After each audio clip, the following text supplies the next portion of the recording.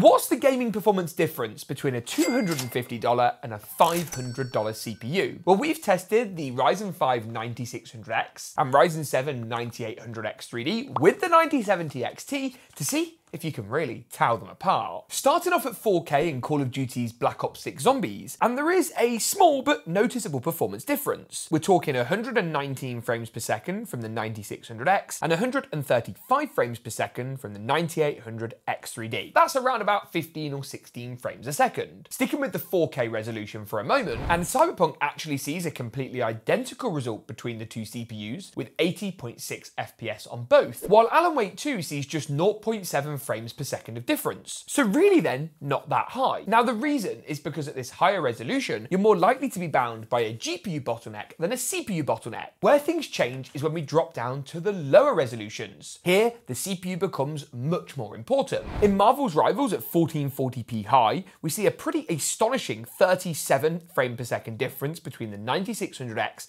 and 9800X 3D. In Call of Duty's Black Ops 6 Zombies, we see around 35 frames per second difference between the Ryzen 5 and Ryzen 7 chip. While in Alan Wake, which was the game before that previously had virtually no difference in frame rate, we do see around a 6 FPS uplift this time around. And at 1080p, the CPU becomes even more important still. The takeaway then is that overspending on a CPU, especially for playing at higher resolutions, is just a waste of money. And it all depends on how many pixels you're looking to push when it comes to your CPU choice. For 4K, the CPU really doesn't matter that much. For 1080 and 1440p, it becomes a lot more important.